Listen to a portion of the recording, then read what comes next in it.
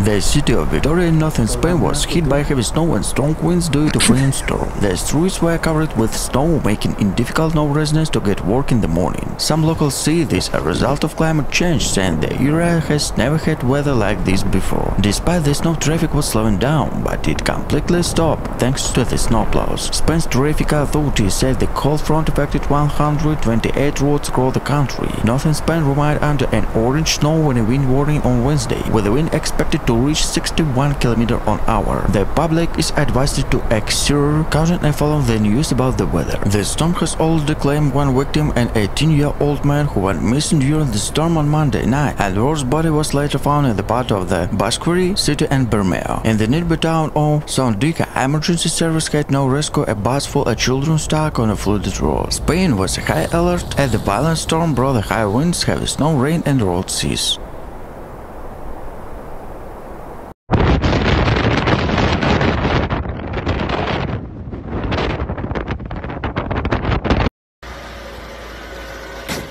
Mamá. ¿Qué va a pasar?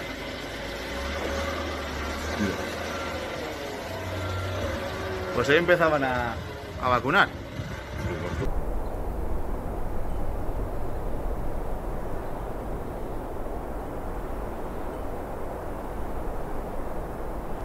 The State Meteorological Service (AMET) has issued yellow and orange warning for the most of the country, with warning of heavy snow in the mountains north and strong winds elsewhere, while a rare maximum red warning has been issued off the northwest coast, where the wave can reach 10 meters. Strong winds have forced to close shut to public parts on the capital Madrid and in Barcelona in the northeast. In the northern town of Bermeo, 4 local families had to boil oil hour with infertable life rafts after being trapped by a rising river and follow through the area. Transportation was also affected by the winter storm. Roads temporarily blocked by snow, flood water and fallen trees in place. Several thousand school children in the heights of northern Spain have cancelled classes due to winter weather. 78 departments are also on a yellow alert. Residents should remain vigilant, mostly due to snow and ice, but equally due to storm and possible flooding. Unstable weather will come in the afternoon across the Atlantic coast, and the end of the day in the late afternoon, as showed by intense snowfall, is expected, including the lowland, where in some places is expected from 5 to 10 centimeters or more.